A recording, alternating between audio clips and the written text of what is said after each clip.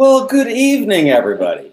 Tonight is Wednesday night, and it's also known as Wine Down Wednesday here in our fabulous wine drinking studio.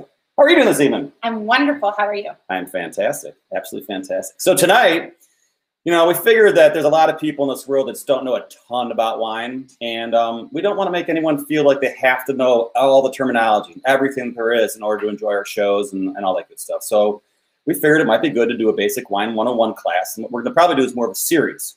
So tonight we're going to start kind of basic. We're going to talk about white grapes, red grapes, varietals that go with both, some of the aromatics that come along with it, some of the tasting profiles that come along with it, and some other information in between. So after that, we'll get into some other shows. We'll start getting a little more complex and talking about some other aspects of wine 101. Tonight, we actually brought in wines. You can see them above our heads. We did start with M. Cellars, their Brut Rosé. We're both pretty big fans of the bubbles. My hands down, one of my favorites. She was okay. She was. I was just kidding. But we do love it. A little bit. We did a show with Matt like a week ago, or 2 weeks ago, and we love this. We love this wine. That Brut Rosé. It's a good way to go over notes and talk about what we're doing tonight. And then these are the wines we chose tonight. We've got a white up here that you'll see. This is Michael David's Freak Show Chardonnay. Excuse me. And then out of our reds, we did Buena Vista's Reserve Cabernet Sauvignon. So we have a white and we have a red.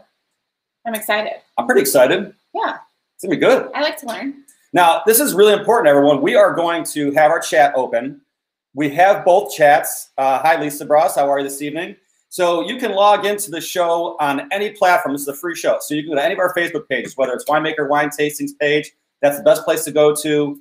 We do have our Discord chat, so for our members of our website, we'll have that open as well. And we want you guys to ask questions tonight.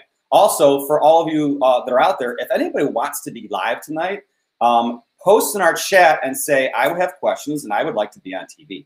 And then what we're going to do is I will shoot you over a quick link. You can open it up. It uses a web browser in your phone camera or your computer camera, and we'll actually bring you into the show, and you can ask questions and be part of our event tonight. I think someone should do that. I do too. I think it's super exciting. I mean, you get to actually be a part of it, ask questions. It's not just us talking the whole time. I mean, and we can see people. Right. So we can 100% find you. Right. And we can turn our camera off and put it all about you. And then we get to take a little break. Here we go. So with that, we're going to get started here. You want to start with white? Sure. I think that's a great idea. You want to lead us off with the white? I would love to. You want to talk a little bit about it? I love white wine. I wish I could say the same. I'm not the biggest white wine drinker. No. I do like white burgundies. If I was going to drink white Chablis and white burgundies work as my go-to. But I'm a rosé guy in summer. So I'm a Sauvignon Blanc. Sauv Blanc is good. It is. All right. All right, so go girl. There I'm going to sit back and let her do the show the rest of the night. I'll be drinking. Well, this is going to be interesting if I'm leading this one. All right, let's start with taste styles, wine styles, taste categories, whatever you want to call it. I like it. Let's go with fresh and unoaked first. So fresh and unoaked, we're talking what? I mean, my favorite. Oh, Sauvignon Blanc? Yes. What else? Is there anything else that calls in that kind of category or style? Pinot Grigio. Pinot Grigio, Pinot Gris, depending on where you're from. Valid. Yeah, that's Pinot true. Grigio, Italy. Pinot Gris, more of an Oregon thing. A little bit of French, right? Chablis. Chablis. Yes. Chablis, absolutely. Yeah. Crisp. Yeah. Light. Probably sometimes a little bit more acidic as well. 100%. And not really sweet. So there's not a ton of sweetness and hardly any oaky character. Right. Which is probably why I love it.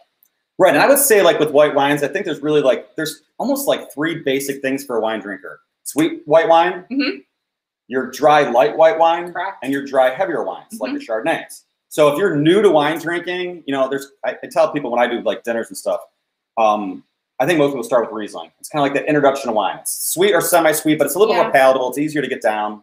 And then you can get into some other things like the Sauv Blancs and Pinot Grigio. But I definitely think those are where you go. So you're fresh and unoaked, the Sauv Blanc, Pinot Grigio, Pinot Gris, that's good. Amen. What else you got for us? Earthy. Ooh. By far an interesting word, in my opinion. And my favorite, old world style, earthy, dirty. Dry, fuller bodied. You did say dirty. We want to get it together. Unoaked or lightly oaked. So still something I would probably enjoy.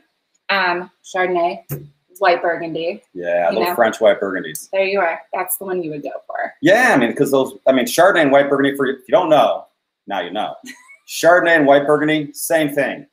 Chardonnay is traditionally more of a non-France thing, California and so forth, but they use that same Chardonnay grape in France and they call it white Burgundy. It doesn't say Chardonnay on the bottle, it says white Burgundy on the bottle. So if you had to pick, which one would you prefer?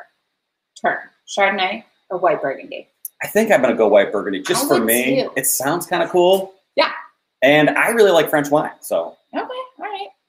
What else you got for me? Aromatic, which. It's a great word. It is a great word, as we started earlier, trying to discuss this.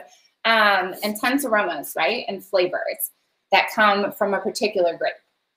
So if you want to get into 2-3 particular grapes for whites, we have Pinot Grigio. That's going to be a little bit more aromatic, some of those fresh flowers. Lemon lime. Yep. Pear, green apple, nice and crisp. We could go into Sauvignon Blanc, which is, of course, my favorite. So very citrus forward.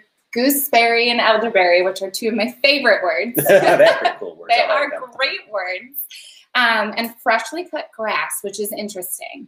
And that's going to be more of your, okay, so Sauvignon Blanc, traditionally Loire Valley, France. Right. Which is going to be your grassy. Also, they kind of term a little bit Semillon. It's going to be the grape varietal they go with. Do you have a preference, California, New Zealand? I know a lot of people like those New Zealand. I'm a New Zealand Sauvignon Blanc, yes. The Marlborough area? Yes, that is my favorite. And there's also another region that people don't really talk about that I kind of got into the past players. And the reason I really say this is because if you kind of like New Zealand, but you kind of like California, look for South Africa. No one talks about it. There's some Sauvignon Blancs coming from South Africa that really are a balance between the two. You get a little bit of the same characteristics from Marlborough, New Zealand, and from California, nice balance. I'm going to stick with New Zealand. Okay, good. But we can try one together once. I'll make sure. I'll find one. Absolutely. I'll get one. I'm in. Part of the next show. And then Chardonnay, right? So it's buttery, vanilla, and toast, this is yours. Chardonnay right. Your and these are like our richer style white wines. Yes, and 100%. And more the oaky ones. And so I'm not a big California Chardonnay fan. I don't think I'm surprised. Very oaky. Yes. For me, sometimes I feel when I drink them that I'm kind of chewing on wood chips a little bit. Okay. That's why I kind of go with the French, a little bit more fruit forward. So you're getting a little bit more of the fruit instead of a little bit more of the toast from the barrel it was aged in. And then when you talk about, for all those that, when you taste Chardonnay, have you ever heard the description? It's kind of creamy, like a creamy mouthfeel. That comes from malactic fermentation. That is much more advanced than Wine 101 Class A. So we're going to wait to get into that. You're an encyclopedia. I might have been drinking wine for a while. What can I say? But yeah, that's malactic fermentations typically will cause a lot of that creaminess in your Chardonnay, that mouthfeel. So, and those are like bigger white wines that go with some of your bigger fishes, even like the salmons and all that stuff. Salmon's one of my favorites. Salmon and Chardonnay. There we are. Boom. Boom. And the last one, let's go with the fourth. We're at rich oaky wines. And those are going to be like your big, fairly dry, full-bodied, pronounced oaky character for sure. Right. So probably your big California Chards. Yes. Shall we? You could try while you're talking about it. I mean, I don't think that Michael David does a ton of oak on their Chardonnay. Because we did a show with them of recent, and if I remember correctly, she said it wasn't super oaked. I think it was done a lot in stainless steel as well as what they call neutral oak. So instead of having brand new French oak barrels that give a lot of woodiness, well, a neutral barrel is typically a barrel that's been used for a few years, so it doesn't have all that big oakiness to it. The smell is not that big. It's definitely big woodiness. You like it? I'm not completely off put, so yes. Well, that's always good. Yeah, Chardonnay's not my top 3. See, I totally blew it. I did not have a Sauvignon Blanc for the light of this evening. You get in that green fruit in the nose. I'm actually pleasantly surprised. See, I'm telling you, last time I'm not a big California Chard fan, but I had this. It's like Michael David did it good. Did it real good. Phenomenal. Yeah. I would actually order this. It's not good. What? Don't sip it. Yeah. Coronavirus. Pandemic. There's a plaster thing here. You can't see it. It's perfectly hidden. 100%. Yeah, it smells really good. It's delicious. Yeah, it's actually quite nice. And I didn't make it overly cold. So I'm going to give everyone else another tip. Am I allowed to do that? Yeah, please do. Yes. So when you have white wine, even red wines, anytime you have a wine, the colder you serve it, the less you're going to pick up the aromatics, the less of the flavor you're going to have. So especially with Chardonnay, which is a bigger style of white wine, I say you want to serve it right around the 58 to 60 degree range. That's my personal, because it brings out so much more of the character of the wine. And then some of your crispier wines, Sauvignon Blanc, that you spoke about earlier, you can do those a little bit cooler for sure. but I still don't like ice cold out of refrigerator. I want it to get it warmed up a little bit, and so you can taste it and smell it. It's just way more enjoyable. My wine fridge is set at 54. Really? So it's perfect. It's perfect. And there's tests. If you put for red wine, if you put the bottle to your cheek, it shouldn't be cold and it shouldn't be warm. It should just 100% agree with your body temperature and feel comfortable. No kidding. I know. I didn't know that. Yeah. See? She's teaching me now. These are good. Wine 101, folks. We're going good here. Can we play a game? I'm scared. Sure. Why not? This is exciting. Okay. You said this is my show, so I'm in now. You're running the show here. You're in charge. Perfect. Okay. Name me 5 to 7 popular white grapes. Popular? Okay. I'll give you like 3 or 4 popular. Because I can name some popular ones that are easy. Like well, don't get show-offy. I was going to totally get show-offy. I know you. All right, so hit me with like 5 to 7. Okay, how about this? I'm going to give you 6. I'm going to give you 3 popular and 3 that I think people should go out and try sometime. Is that fair? And what happens if we get all 6? I picked the 6 that I thought you would say. So if we get 6 out of 6, wow, we can do it. Dance? I'm in. Okay. We're dancing. All right, Nikki's showing out then. Hey, 2K. Oh, Nikki Myers. Yeah, Hi, Nikki. Here. So we got M2K. She said Chardonnay and Pinot Gris. Okay. So that's 2. Riesling. You can get help from a friend. Oh, I'm sorry. So I'm gonna close my eyes. The 3 popular that I'm gonna say is Pinot. She didn't say Pinot Gris. She said Pinot Gris. So I'm gonna say Pinot Grigio. Okay. Riesling. Okay. And Sauvignon Blanc. 3 popular ones. Okay. But I'm gonna give you 3 that aren't super popular, but they're really, really good. And some people might know them. Pinot Blanc. And if you know what Pinot Blanc is, it's actually awesome. It's similar to Chardonnay in character. It's actually a mutation of Pinot Noir. So sometimes if you're looking at a Pinot Noir vineyard, you'll see a cluster of these greeny gray grapes on it. And those green gray grapes are Pinot Blanc. And what they've actually learned is to graft it and pull those off and start growing them separately. So it's a more full-bodied white, but they don't oak it. It's mostly stainless steel. You find a lot of this in Oregon. My buddy John Tomaselli, he's the winemaker over at Tory Moore. If you're ever been to Oregon, go see Tory Moore up there. They make awesome wines. They got Pinot Blanc, Riesling, Chardonnay, all unoaked, stainless steel, Pinot Noir. They even make a Shiraz port, which is phenomenal. I got some in the basement. It's no joke or no surprise probably that I like Pinot Blanc because I like Pinot Noir.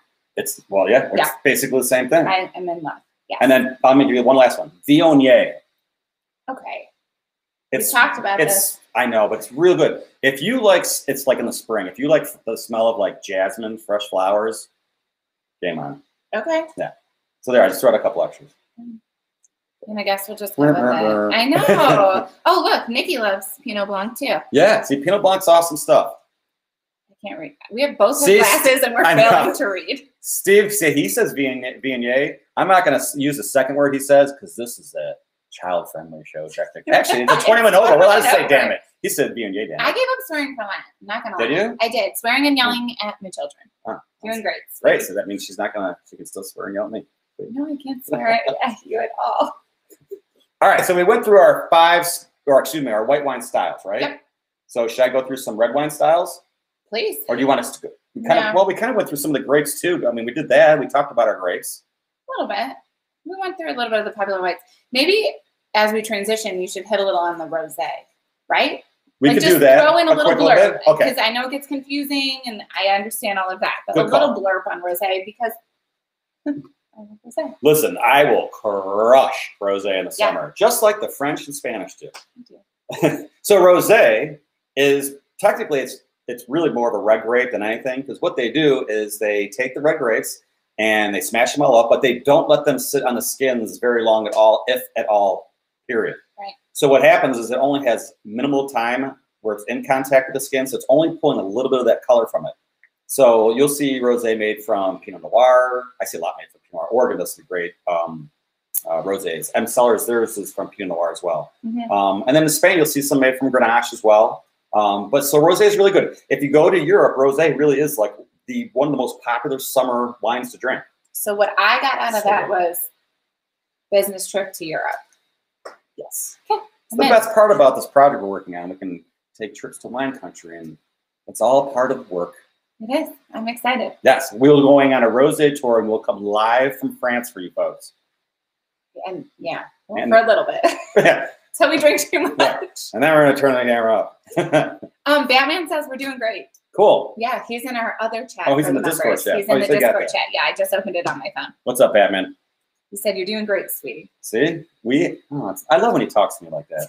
It makes me feel so warm and fuzzy. Honest to God. It's crazy. We have superheroes watching our show. How cool is that? Good stuff. Good stuff. All right, so Red wine. I'm in. let's get into the styles of reds. Okay. Is it okay? Yeah. So the way we kind of talked about our white wines on the different styles, you're going to start typically like more of your softer style wines, softer with a little bit of that fruitiness. And I hate to say it because softer, I think Pinot Noir is the one wine that really comes to mind when people talk about soft reds. And it really can go both ways. It can go in that fruity where it's typically maybe a little bit more on the U.S. side compared to an earthier driven Pinot Noir, which is definitely going to be your red Burgundies from France. So, but there's definitely your softer style reds. Then you have more of your mild and medium bodied reds, Grenaches, Merlots, wines in that category. There's also spicy reds. Obviously, the first thing I think people think of spicy is Zinfandel, because Zinfandel has a lot of that spice behind it. And then you also have your big, powerful reds. So Petit Syrah, Cabernet Franc, Cabernet Sauv, like those big, big reds. And you work your way up. So I remember like when I was working in the restaurant biz back in the day, people were drinking a lot of white wine and they wanted to start drinking red. And honestly, the thing I said every single time was, if you want to get into red wine, go to Pinot Noir first. And I would definitely suggest either Oregon or France. Oregon predominantly because that fruit I think is a bit more palatable. You really got like that earthy, mushroomy, dirty stuff for the French style, but I said it That's again. twice. But Oregon is a fruit strawberry. I mean, it's great and such a soft, feminine style wine. So if you're looking to get into red wines, definitely look for an Oregon Pinot Noir. I love Pinot Noir. It's so good. And I've been drinking red wine for years, but Should I go with some more of that too? Because I got stuff away from me. No, I always fall back to Pinot Noir. It's one of my favorites. It's an easy go-to. 100%. So I named a couple grapes off when I was going through styles. Does anyone have any questions so far? I mean, No. we're throwing it on out. We're going fast because we're kind of on a slight time in. We're not going to do a show for 5 hours because that would be carried away. But if you have questions, by all means, post in our chat and let us know what you guys are thinking. There are other red wines that I think are not as well known as the ones I said because those are typically American. I mean, you get into like Spain and Italy. You got Barberas, which are more of a medium style. You got Chiantis, you got Barbarescos, and you got Barolos. Those are your Italian style. You got Tempranillo in Spain. Why am I doing this? I should have played the same damn quiz and asked you. So I'm going to don't play. Start over. 3 grapes that I did not just say. Are just you 3. Off your rocker? I can think of one I didn't say right now. One. Well, for sure one. We talked. Okay, Malbec. I didn't say that. See? Boom! See? I'm excited. You didn't say Malbec. Did you say Bordeaux? No. I mean, and the Bordeaux wines, grapes in the Bordeaux wines are. This is a serious question. This is past wine 101 too, but I'm not going to even go into that. The 5 Bordeaux grapes, but we'll do that. Well, it's still I win, you? right? 1, 2. Yeah. You want me to hit a third one? You've lost me. I know. I really should. You don't even remember, do you?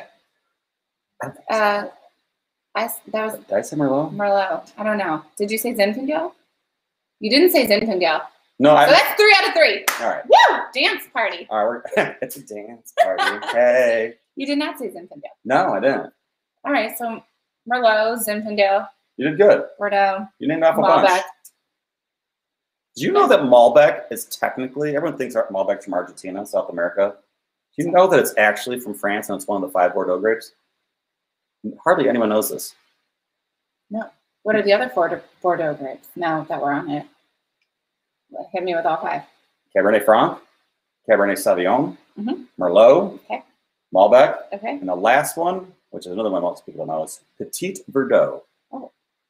Those are your 5 Bordeaux grapes. Okay.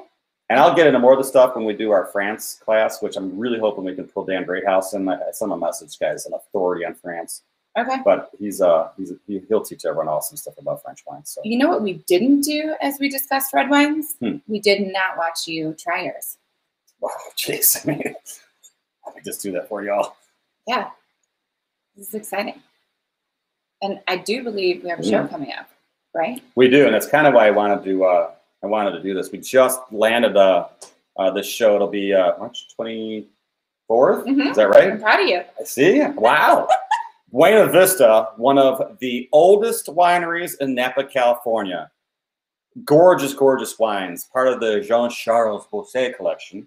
One of my favorites. That's like I'm French when I'm saying his name. The guy's great. Look him up. He does awesome online shows too. But we're doing Buena Vista with the Winemaker on March 24th. So I busted out the reserve today. We'll have 4 wines from them, and we'll have him on the show talking all about his wines, the winery. I'm super excited. I've always loved Buena Vista wines. And he tells the story. Right, like he's going to tell you everything. It's extremely exciting to hear the story of the winery and everything behind it and the history, and he really gets into his character. I think that there's going to be information about the Count, too, that's from the winery. That's who he reenacts, I do believe. It's going to be an exciting show. He's phenomenal. So mark your calendars, kids. Yeah. March 24th, 8 p.m. Eastern Standard Time. It's going to be good. It's going to be good. I'm really excited. Real excited. And actually, a week from today, while we're on the whole future show thing, I'm in. Who are we doing in a week? Ooh, on February 24th, which is weird that they're both the 24th. Oh, yeah, that is interesting, isn't it? Thank you. What's that February month? 28 days. Right.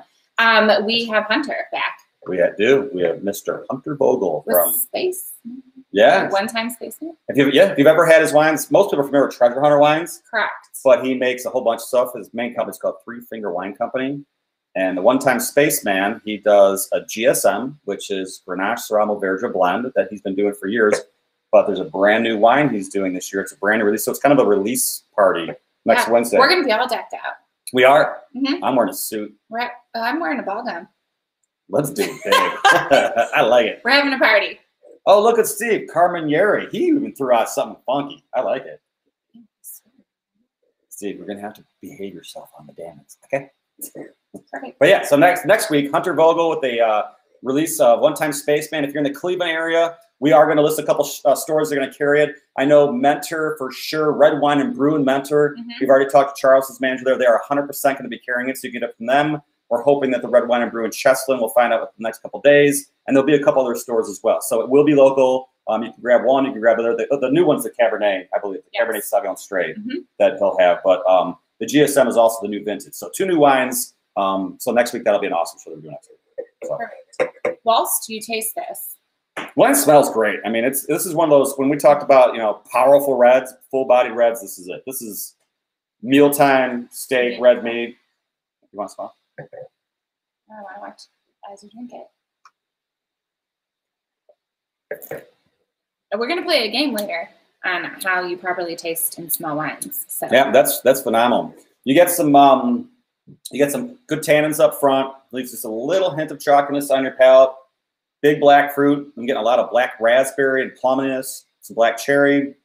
Okay. You even get like a hint of like leather on the finish. I have to interrupt you. I'm sorry. We're on Wine 101. Oh, so tannin. Can you? Can I just? I can or you can, but we need to get into a little bit of a definition for tannin for those that don't know. Tannin. Okay, so tannins typically come from 2 parts of the grape: the skin and the seed. Now it comes from all the grape. Don't get me wrong. There's other parts of the grape, but those are really where it pulls a lot of that tannin structure. And tannins, if you ever had like a wine, and a lot of times you get this. I say Italian wines a lot, but tannins, it kind of lays almost like this chalky film like over your teeth and like the roof of your mouth. Those are tannins. If you really want to get tans, get a grape, even a regular fruit grape you eat, and get one that has a seed and chew the seed in your teeth and then push it around your mouth and you'll feel that chalkiness. Now, it's not going to be super enjoyable, but at least it'll explain it. Remember when Harper did this at the vineyard at Cellars? Oh, she did do this. Yes. That's right. I forgot about that. My daughter has now. She's a tannin pro. Yeah. Yeah. She was very disturbed. She was used to like Concord grapes. Right. And then we took her to Cellars and went through the vineyard. And she was very munching on them. And yes. She got all her face up. Yes, her face was not. She was not happy at all. That's tannin, but you definitely get that in the Italian wines for sure. But that's super tasty. I'm checking Discord. Seeing if we have anybody that wants to say hi, how are you? Absolutely, and it's just Batman for you. Oh, good old Batman. Yeah. So I think that covers our white start. And red. Yeah, our white and red, our style, some of the basic, very basic. Things you can kind of look for. I know it's tough, like when you're like hanging out with friends and everyone's like, you want to like feel like you know what you're talking about, and like, I mean, you can always be like my mom and to say it's nice. Like that's kind of her go-to. Is that what she says? Yeah, that's Jane. She you ever hang out with Winemaker? She's like, we haven't heard from Jane all night. This is nice. That's okay. I give her a hard time all the time. Love you, man. But it is hard. It's you want to get those characteristics. So You know, I'm going to give you one other thing before we move on to the next thing. This is to help with you when you're hanging out with friends and you're at a tasting. You know, you go to a wine shop or dinner and you're tasting. So I tell people that there is a triangle when it comes to red wines. And on that triangle, in each corner, that's a really effed up looking triangle. Anyways. Your triangle? Sure. My heart, okay? I love wine. That's a better triangle. We'll work on you. My bad. Hey, Nick Federico, what's up, man? So anyways, our triangle, we show the triangle again? That was great. So anyways, the triangle, there's typically your red wines are going to go to one direction. Your blue fruit, your black fruit, and your red fruit. Am I done? You're done. Thank you. I appreciate that. Mm-hmm. So on all these different red wines, most of these reds will lean towards one of those different colored fruits. If you are drinking a wine that leans towards black fruit, you're going to get those darker fruits. So you're going to get those black cherries and black raspberries and plums and things of that nature. Some varietals that may fall along in that black fruit, Cab Franc, Cab Sauv, your big full-bodied, big giant reds are typically going to go into that black fruit category. Then if you want blue fruit, you're going to get some overtones. And this is both, you know, in the nose and on the palate. Blue, you're going to get more of boysenberry and blueberry. I know, those are my favorite. So a couple grapes that go through that are Mourvedre and Monastrell. Those two grapes are actually the exact same grape. In France, they call it Mourvedre, and in Spain, right across the border, they call it Monastrell. Same exact thing. And those are more your flutes. It makes great barbecue wine, by the way. Really? Awesome. I wouldn't pick wine for barbecue. Phenomenal. The Monastrells that come out of Humilla, Texas. Dear Lord have mercy. There's no Texas wine that I know of that's called Monastrell. The Humilla, Spain, that's going to be more of your barbecue stuff. Okay. And then your red fruit is going to be like your Merlots, your Pinot Noir, and your Grenaches. Those are more your strawberries, red cherries, that kind of raspberries, that type of stuff. So when you're out and you're doing that kind of stuff, depending on what you're drinking, it's probably going to lean towards one of those three grapes, and then you kind of have an idea of what kind of characteristics. Like, you know, if you're drinking a big cab, you're probably going to get a lot of plum, things of that nature. So just to give you a hint, so you kind of pull some words out of your head and go nuts with it. I like it. Good? I'm in. All right. Sorry. No, I appreciate it. Should we talk about alcohol content of wine quickly?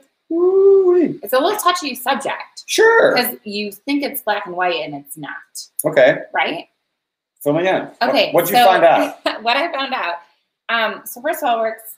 You can express it in a degree or a percentage, right? So I read the bottle and try and figure out what kind of alcohol percent is in the wine that I'm going to be drinking. I think that's an intelligent decision. Is that because you're looking for the higher alcohol content? It's actually to see if it's a table wine or not. Woo! Ooh, fancy. Right? I'm all sorts of knowledgeable suddenly. So in the United States, you have to clarify that it's here in the US. So table wine, it's on the label, but no alcohol percent should have more or be above than 14%. Should we check them? I think we should check them. All right. I mean, the Chardonnay is probably not going to be high, but there is a caveat to this. Remember when we were checking Bubbles and Brunch and we did this? No, it's not. Hold on, wait, there's a caveat. Do you remember Bubbles and Brunch when we were going over the percentages of alcohol? Yeah, we were talking about how like lower alcohol typically be a little bit of residual sugar, a little more sweet. So I wanted to know a little bit more about why and where that came from in terms of like table wine, and I was doing a little studying. That's good. Thank you. Thank you. I'm studious. Listen, I have a lot of time on my hands these days. So the number you see on the bottle, cigarette what? You really want to know? No. Yes. Obviously, I asked. Mine, well, I have a free ticket. You don't want a free ticket. Mine's 13.5, so I'm 100% categorized in the U.S. as a table wine. I'm at 15%. Okay, so 15%. Well, you're illegal. That's illegal. Okay, well, you need to. Well, that's interesting because, you know, a lot of the big reds I see out of, like, especially out of California, are in that 14, 14.5. Like, that's pretty common. 15 is definitely on the higher side, but 14, 14.5 I see a lot. So wine sold in the United States, imported or American, they have a 1.5% leeway. Really? Yes, that's what I'm saying. What you get is not always what you actually have in your cup. So you have a 1.5% give and take. Does it go both directions? Could this be 16.5 then? It could. And so it goes from 14. So you could go 15.5. I mean, who's going to drink it if it's 9? Right? Well, people that like sweet wine. So that's where it is. Makes sense. I feel very excited about this. That's really cool. I didn't know that. I really had no idea. Well, I didn't understand why we were looking at the percentage of alcohol last time. Yeah, like minus the sugars and the residual sugars. So I went ahead and looked it up, and it's literally caps at 14%, only to be categorized as a table wine, and then you get into all kind of other semantics. That you so that's maybe what it's more like. This is more like, I don't want to say boutique-y, but maybe that's more of where it comes into, is like boutique-y style wine instead of being a table wine, which is just like your go-to everyday Vino de Rosso or whatever. But now you know when you have a dinner party, and we all know I love to cook and have dinner parties, as you. So now we know we can tell our guests this is a proper table wine. Or we're lying to you, and you probably shouldn't have more than one bottle. See, I like how you caught yourself on that. She was going to say one glass. I know. And she one bottle, because that is typically how we roll. 100%. I don't know the last time I opened a bottle of wine and had a glass and was very fine with that. I recently have done this. Really? Several times, yes. I'm turning a new leaf in this new year. Wow. Takes a lot of strength. A lot of strength. Yeah, well, that's who I am these days.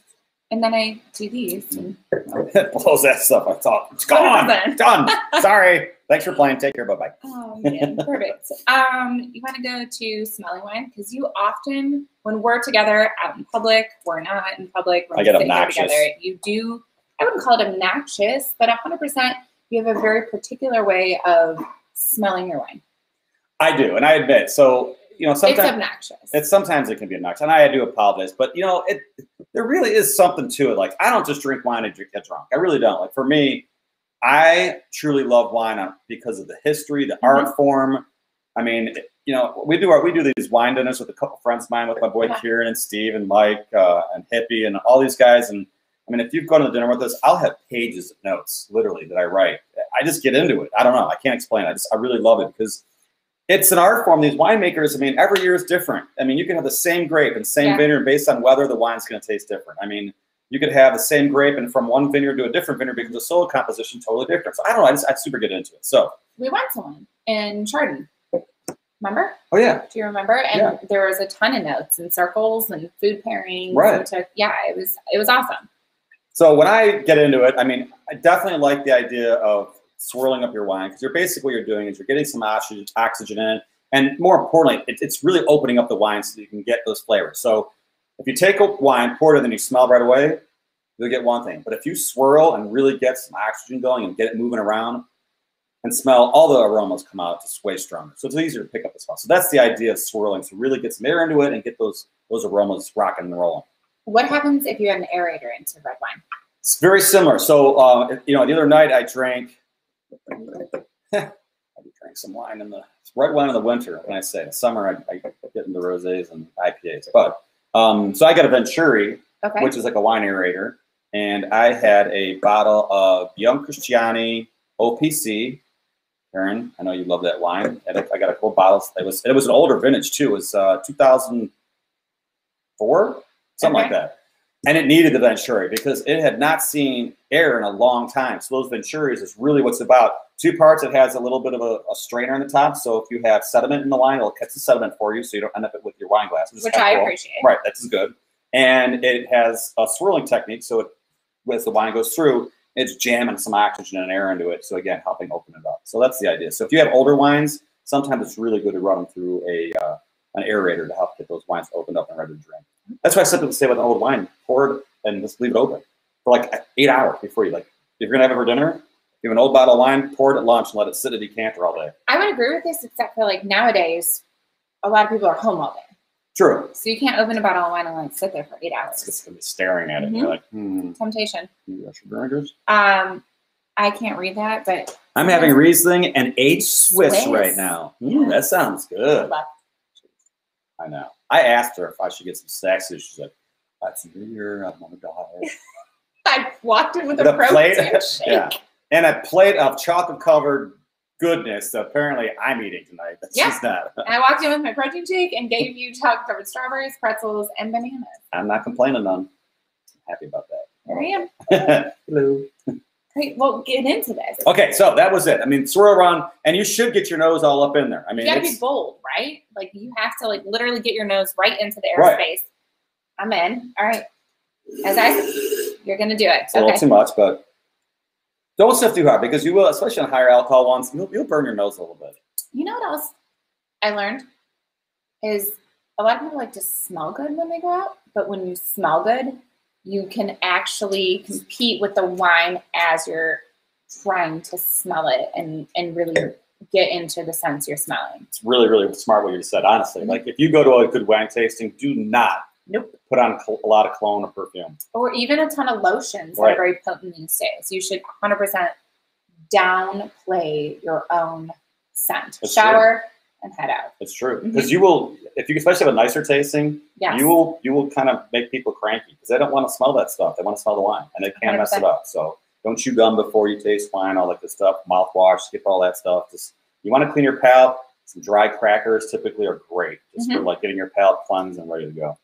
And you also probably shouldn't do it when there's something cooking that has a strong scent. So like if we're having a dinner party and I have a big pot of stew going or a big pot of sauce going, you don't want to knock yourself. You don't want to knock yourself out when smelling wine. That makes sense. Because you want to compete with the food. Because then what are you actually smelling? You're smelling your pot roast. Right. And that's absolutely not what you want to do. So what if you're cooking in the wintertime? Do you have to drink outside? Okay. No one goes outside in the winter. We all know I am not a fan. She loves the winter. And you should also become a smeller all the time. This helps, right? If you become a smeller all the time. So when you cook, during a meal, shopping at the grocery store, just becoming aware of what you're smelling in the produce section. And when you're outside in different seasons, just becoming aware of your environment, I feel like that would help you identify what you're sniffing, if you will. That makes sense. So like it's actually almost like nose or wine smelling training. Well, yeah. In a sense, like you're getting yourself used to getting pick up on those senses. Yeah. Four different tips and 2 different techniques, right? So you had your nose in there with one long, drawn-out sniff. Some people, much like myself, prefer bunny sniffs. Can you bunny sniff for us? I think you should bunny sniff. I got to see this. You take short, quick bunny sniffs. Hey, girl's gonna bunny sniff. So, and it's different. I could see that. Yeah. Try it. It actually is a whole different. It is. It's kind of cute. See? It's not meant to be cute. It's a game changer. Well, you know what? I don't like to do long, drawn-out sniffs of wine. I think that makes sense. Then you can actually you might be able to pick up on something that you missed on a larger. Right. Because you get one sniff and I come in 3, 4, or 5 times, a little softer, and my nose could then comprehend a few other scents. How do you feel about that? I think I'm going to start trying it to see if I when I go out and drink good wine, I'm going to do some long sniffs, I'm going to do some bunny sniffs and just kind of see the difference. Perfect. And when I make my notes, I'll say bunny sniff smells, long smell smells. Makes sense. That's close. That makes sense. Should we find a friend? Sure. Okay. Just out of curiosity, all you folks that are out there right now, what are y'all drinking? I mean, and can we put you in here? Yeah. If anybody wants to go live, seriously, it takes 2 seconds and hit the. Or Discord. If you want to jump on here, I can send you a link right to your Facebook page. Someone would like to know if it's 11%. Can you drink more? Yes, the answer is most definitely yes. Absolutely. But it's nice to hear what everyone else is drinking tonight. Like I know that we have someone drinking a Riesling tonight. I don't know what the 2 Nickies are drinking. 2 Nickies, what are you guys drinking? In the interim of them answering our question, someone did ask if it's true that alcohol content is determined by the amount of sugar in the grapes during the making of the wine, which is definitely not 101. We're going a little more advanced here. So there is, I'm not going to get, oh boy. I know. I was avoiding the question that came in. I have problems. I like to talk about wine, but to answer in short, yes, but not always. A lot of times it's what we call Brix, B-R-I-X. That is the level of sugars in the grapes when you harvest them. Typically, if a grape has higher level of Brix, you will most likely have a higher alcohol wine, most of the time. However, there are wines that just come in with higher Brix because of the growing season, and they don't want it to be high. Like Pinot Noir, you want it to be around 12.5. So if you have super high Brix, 27, 28, a lot of times wineries will actually add water to the fermenters to help tone it down a little bit. So your idea of higher Brix meaning more sugar in the grapes on harvest, higher alcohol. Yes, that is accurate. Excuse me, but they do adjust, and there's things that winemakers can do to help get their alcohol where they want to be. Your superhero is drinking an Oberon. Ooh, that's good stuff. Where should we? Is Batman available? I don't know. Ask Batman if he wants to go live. Batman, if you're out there. Who else is on here? I do appreciate that. Can you drink more if it's 11%? And I do feel like you kind of covered that certain types of wine breathe longer than others, correct? Yes. Okay. Yes. Someone. Shakeology vegan chocolate. I like it, Steve. Non-alcoholic, but hey. But he's thinking about adding a cab to it and seeing if you can get it a little bit crazier. Chocolate wine. Ooh. Yeah, turn into a chocolate wine. Can you actually put? I wonder what would happen if you put your Shakeology powder in a wine. That would be weird. I can try this. Actually, I would just make a smoothie out of it, like a wine smoothie. We should try that sometime. I have a protein shake in the other room. You gonna put wine in it? I put my cab in there. Oh, I mean, I'm not making it. I can 100% do it. I will try this off air, and that way, if it comes out horrible, I don't know. The protein shake? Yeah, anytime like a chocolate power shake. There you are. I'll let you read this question. I feel like I read a lot. Are bricks what are measured using the little telescope magnifying glassy thing I've seen? Yes, John. It says thingy, actually, so I need you to 100% call him out for that. Refractometer is what it's called. Yeah. And that is that. It's a little magnifying. They put the little droplet in there, and it measures the bricks content in the actual grape. So yes, you're 100% correct on how they measure the bricks of wine. I was lucky enough to work in Oregon in 2007 for 2 months, and 2008 for 2 months at Torrey Moore, learning how to make wine, and it was a pretty awesome experience. So Jacques Sardi and John Tomaselli, thank you for letting me be there, and no, I will never work harvest again. We talked about harvest and cellars. I want to go. It is so hard. We talked about going back and doing a live. We did. We're a live feed from M Cellars for fall. A tasting. Mm-hmm. Yep. When harvest starts, we're going to go out to M Cellars Winery, and we're going to do a little tasting out there and have the whole harvesting going on in the background. And we'll steal Matt over for a second while he's working. That'll be fun. We'll talk a little bit about winemaking aspects. That'll be fun. Bad red wine and orange juice is a poor man's sangria. I would go with that. Listen, try if you're gonna do that, take a bad red wine, do 7-Up instead, and do some freshly squeezed lemon, lime, and orange, and it might step it up just a little bit. That's my style sangria. Like Merlot or Grenache is what I usually use, but that's a good start. Okay, so before we quiz the audience on the 10 aromas or flavors, is it true? Question. You shouldn't drink hard liquor before wine. I mean, you're talking to the wrong two people on that one, Jack. Not me. Oh, she's so good. I like tequila. Well, yeah. All right, listen, truth is, I don't suggest mixing ever. It's just, you're going to get yourself into trouble. I think you should pick one or the other if you're going to go drink it one night. If you're going to drink booze, drink booze. If you drink wine. I do admit, though, like especially after doing wine tastings, going to trade shows and so forth, and you've been drinking a lot of wine during a day, doing a trade show, I admit when I go out to dinner with everyone after, I go right to beer. I mean, it's just sometimes you get wined out when you have like 30 different wines. You're like, my palate's shot. So my palate is not shot. You're like, I'll have more wine. Yes. We good. I will not. When have you ever seen me, in the years we've known each other, consume a beer? I have never seen you drink a beer, actually. I've seen you drink a good amount of wine, but never a beer. Tequila. I've seen you drink tequila. Mm-hmm.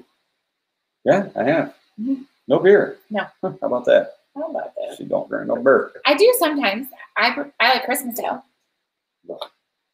Sorry, baby. Just saying.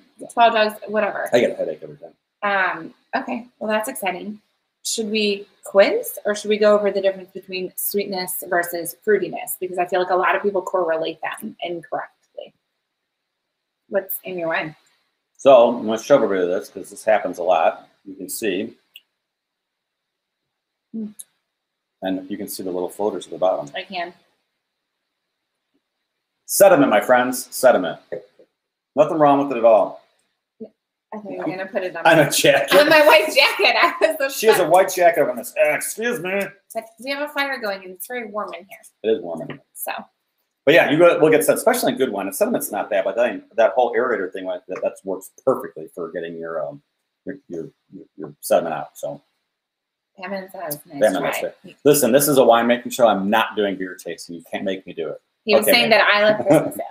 Yeah, Christmas ale. You know what's great? A lot of people love it. I'm not a massive fan. I'll have one as long as I can put a cinnamon rim on it. Cinnamon sugar. Yeah, that's good. 100%. And a vanilla vodka on the float on top. Oh, well, now you just mixed liquor, and we already went through that question, and that was a bad idea. I broke the rules. Not bad. All right, so sweetness, fruitiness. Which one do you want to take, fruity or sweetness? I'm going to go fruity, and you can do sweet, because you're sweet. You're fruity. Duh. I'm in. All right, you go fruity first. So what am I doing? You want me to give... Tell me what it is. The difference between fruity and sweetness, right? Because I feel like a lot of people confuse that. Okay. So I think the best way to describe it is, when you taste a wine and it's like bone dry, you just think it's bone dry. But there are a lot of wines that are really fruit driven and fruit forward, and they're still completely dry. But because they're fruit driven, they're not as maybe to some more sensitive palates out there, which would be the easy way to say it. Whereas sweet is legitimately a sweeter style wine. So if you see Rieslings that say, 8.5, 9, 9.5, 10%, even up to 11%, they have sugar left in them. 100%. So when you're drinking them, it's not the fruit per se that's making it taste the way it is, the sugar. Whereas if you get a fruit-driven wine, like maybe an Oregon Pinot Noir, like it's dry as a bone, I promise. And it's 12.5%, but you're getting that fruit flavor from the actual fruit and not from the sugar. Yeah, so it's the aromas and flavors. Right. So sweetness, just to piggyback off that, is basically the impression on your tongue. It is. So we're going to do something right now. Oh, boy. I'm excited. I have so many, things I'm trying out. Even I'm full of surprises. I had a really good day today. I'm on top of my game. I'm using a secondary glass so that I can pour my sediment out. Okay.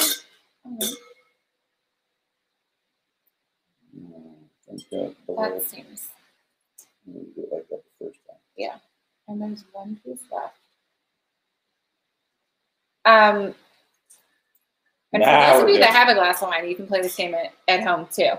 We're going to play, is it sweet or is it fruity? Okay, let's play. Are you ready? Sure. Okay. Do we have all the wine open? I have a lot of wine open right now, and I'm excited. All right. Plug your nose all the way, but breathe through your mouth and take a sip of that. You have to plug your nose. I'm probably my breath. No, you have to plug your nose. That's the game we're playing. You have to hold your nose when you sip. If you don't hold your nose when you sip, it's not going to work.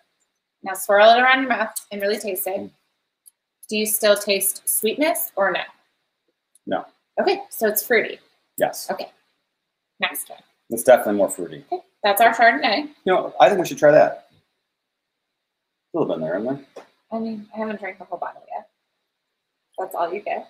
That's fine. That's all you get. Plug your nose. I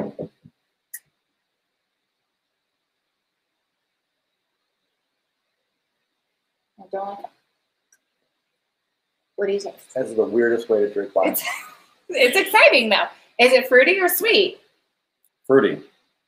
So you didn't taste any sweetness. You know what? This one I got a little more sweetness out of, for sure. Okay.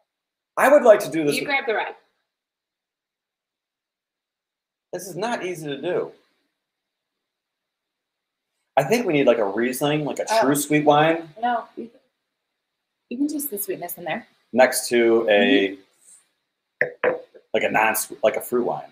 And unfortunately, I don't think we had what's the alcohol in this bad boy? The M Cellars. I'm gonna say it's what, 12? Yeah, 12. Very familiar. Okay, but that was a fun little game. That is interesting. It is, because I think a lot of people relate fruity and sweetness. So automatically, if it's sweet, it's fruity, and if it's fruity, it's sweet. But that's not true. I agree with you. What you're saying makes perfect sense. Yeah. I mean, it really does. So now you guys got to try this on yourself. Yeah. 100%. Next time you guys are drinking wine and you have a couple bottles open. I'll get the Nickies together.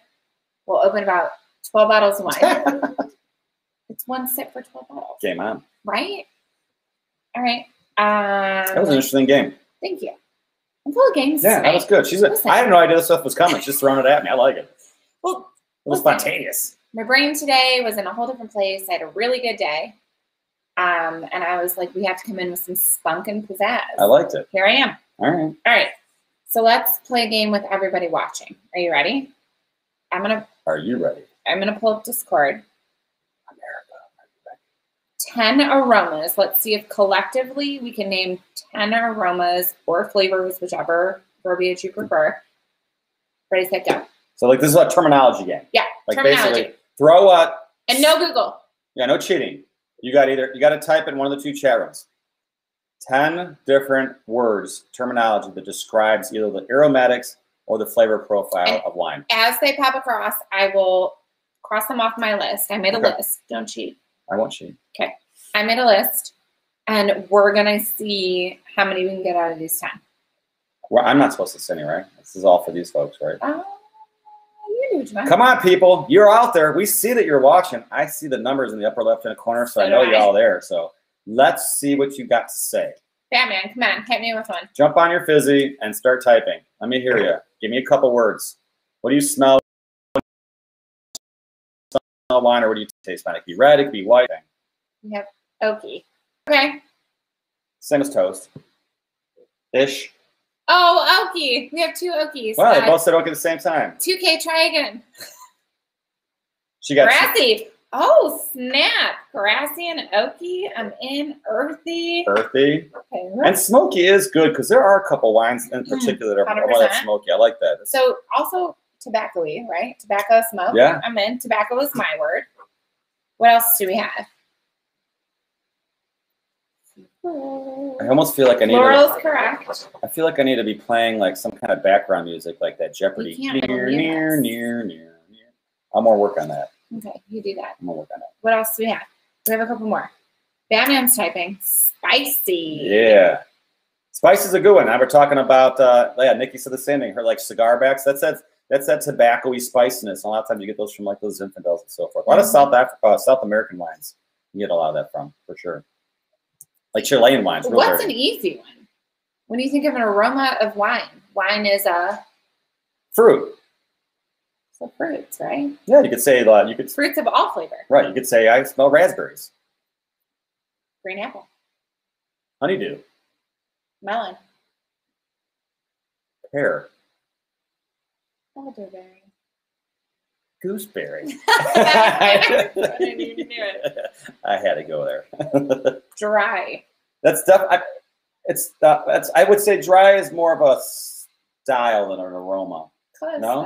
Yeah. But yeah. I'm in. We can go with that. Okay, so we can go fruits. We'll cross fruits out. Cherry. There we go. 2K. That's a good one.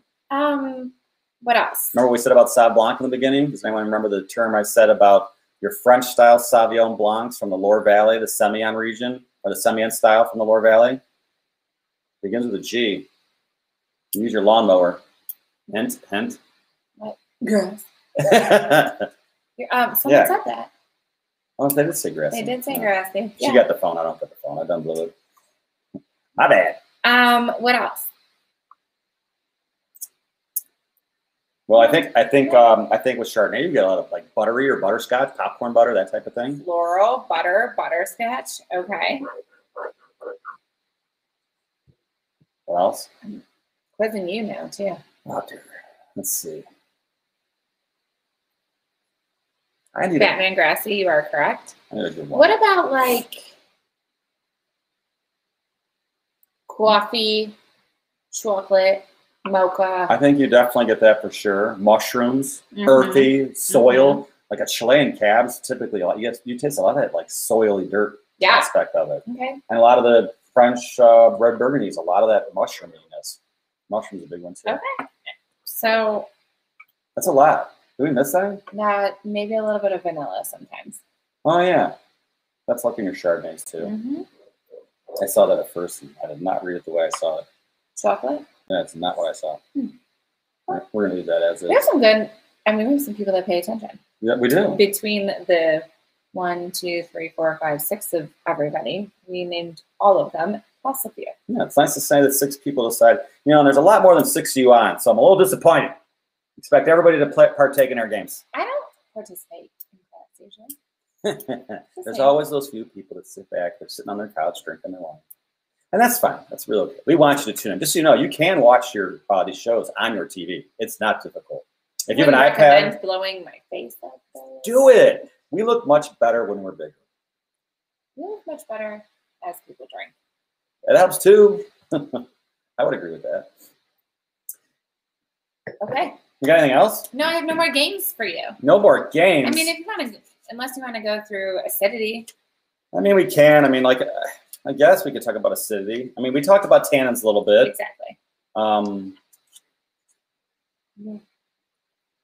I mean, the acidity thing's really simple. I mean, there's certain grapes that are going to have more acidity than others. Sauvignon Blanc, Pinot Noir, those are more acidic grapes. And honestly, if you have wines that are higher in acid, look for fatty foods with those. Higher acid wines pair really good with fatty foods, cheeses, and so forth. That acid cuts into the fatness and breaks it down, and it creates a really, really good blend. So if you're looking to do some pairings, and we're going to do a whole separate show on Wine 101 called Food Pairings, and we'll talk. And I can't wait for that because she's going to cook up some shit. So it's going to be good. We should absolutely host a wine party then. I agree. As we do Wine 101 the second class, like we can have, there's enough room here where we could have humans here as we cook. I agree. I think it's a good idea. That's right. I'll have the wine. She'll have the food. It's a good combo. Yeah. Absolutely. Ken, I agree. I just told him today I don't drink a ton of red wine anymore because it gives me a headache. You know, some people fall asleep on red wines. Some people get headache. It really is. Listen, there's a lot more sulfates in red wines and more additives and more flavor. I mean, there's just a lot more that goes into red wine. So sometimes it's allergies. Like there's got hundreds of different types of yeast they use to inoculate wine. So it could be that. But a lot of the times I really think it's the sulfates that sometimes give people headaches because red wines have a lot more. Typically. And there is bad wine out there. Define that.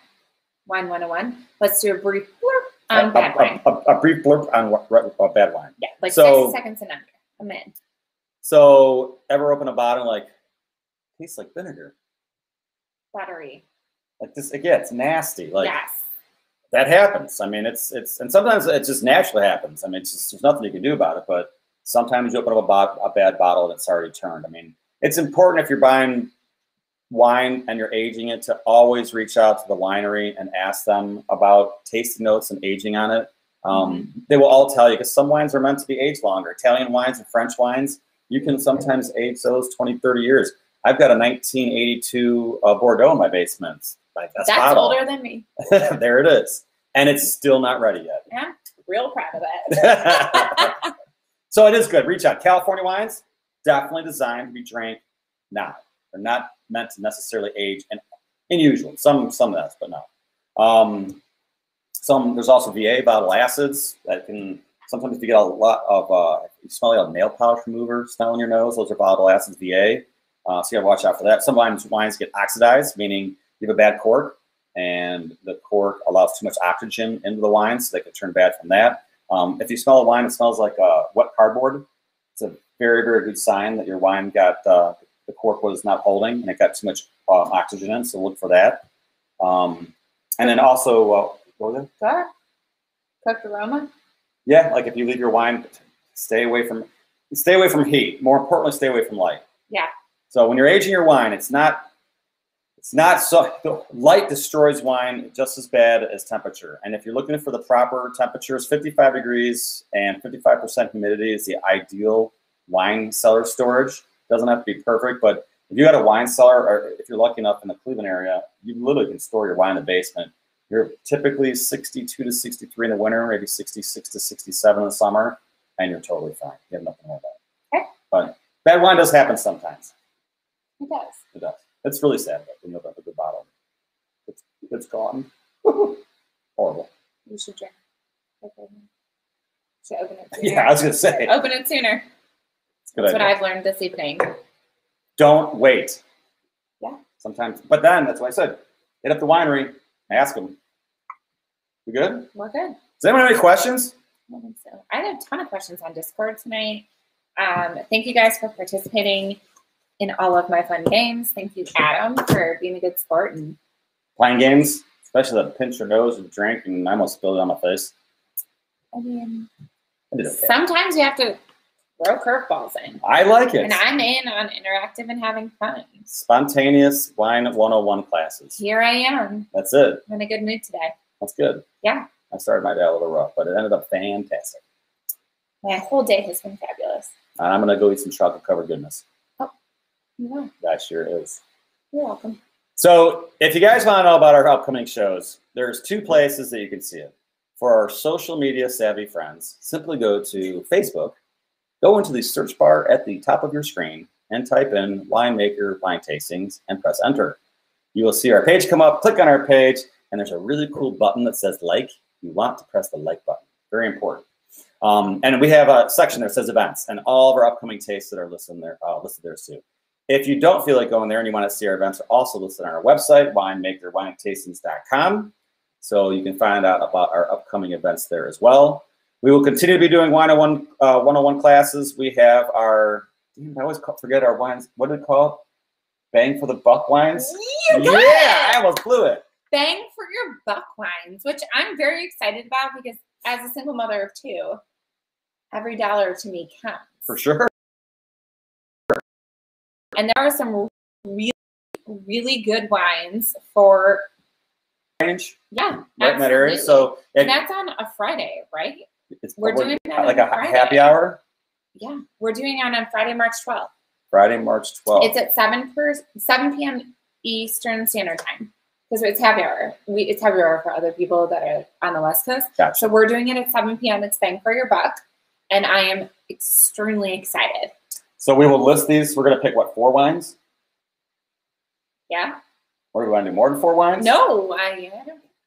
Maybe we'll pick, we're not opening more than that because 2 of us are not drinking 4 bottles of wine or it's going to be a real shit show. But we could have a bang for your buck wine party. We could.